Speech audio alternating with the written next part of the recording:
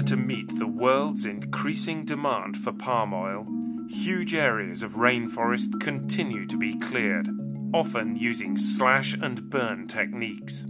These richly diverse ecosystems are replaced by endless rows of oil palm. Indonesia is the world's biggest producer of palm oil. It's also losing its forests at an alarming rate. In 1985, Rio in Sumatra was covered by a natural forest. The natural forest was the home for wild elephants and wild tigers. But since the industry came into the province, that then start the deforestation.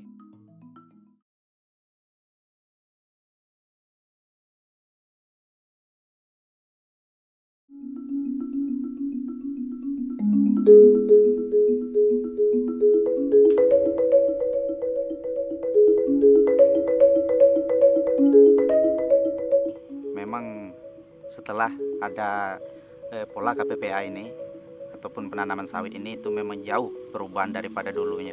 Dulunya saya menjadi buruh pekerja bangunan, namun sekarang saya cuman membantu-bantu abang saya untuk mengeluarkan buah sawit ini dengan hasil yang cukup lumayan tinggi dan sehingga bisa untuk menghidupi keluarga saya di rumah. Soal ekonomi waktu itu sangat melarat, Pak. Susah sekali, makan pun susah.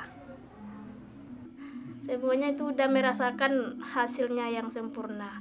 Karena mereka udah bisa menyekolahkan anak. Mereka nggak pusing-pusing lagi untuk mencari biaya untuk sekolahnya.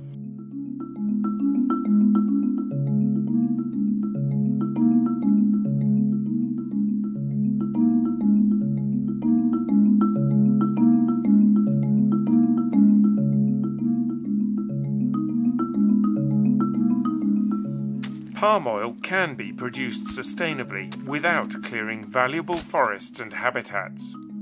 In fact, it's already starting to happen. The Round Table for Sustainable Palm Oil certifies companies and smallholders working towards producing palm oil in a way that doesn't harm people or the environment.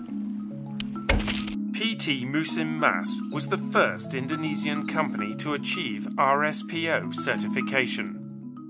It also ensures that its affiliated smallholders are RSPO certified, based on standards developed especially for them.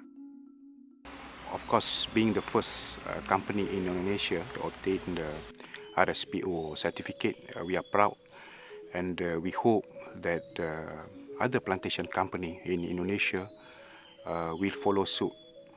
In regards to smallholder or KKPA, PT Musim Mas has developed 2 projects here, which benefit 816 families, totaling 1,638 hectares of area.